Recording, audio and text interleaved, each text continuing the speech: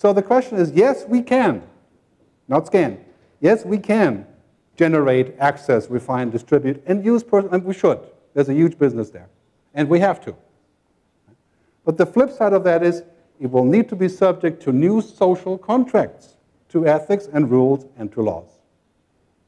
And just like the law has not caught up with downloading of music on the internet, it's 20 years later, still hasn't caught up. Right? Nobody downloads anymore, everybody's streaming. The definition of copyright is out there somewhere in cyberspace, but in reality it's this. Right? We need to we had to have a new social contract and come up with those rules, otherwise people don't feel safe. This is very, very important for our future. This is from 2011 New York Times, an article that was saying that all of us as consumers are bleeding data. We've become the object of desire for lots of those companies.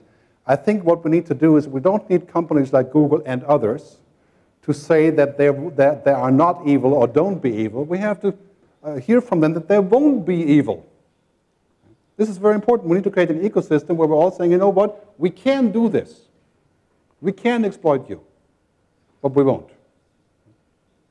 Otherwise, we don't have trust. I mean, how would you generate trust otherwise? Right?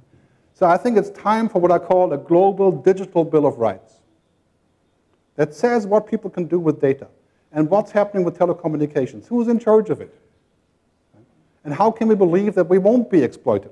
This is your job to do this. Your job isn't just to run the network and make it run faster. You know, that's not a permanent business proposal. It's about what people do on there. So while you were observing people, it's about two things. The do is to observe, to listen, to connect, to respect, to engage, and to prosper as a consequence. And many companies are doing this. But the don't is to abuse and to resell and to surveil and hypermarket and do all these things that you can also do with the same information.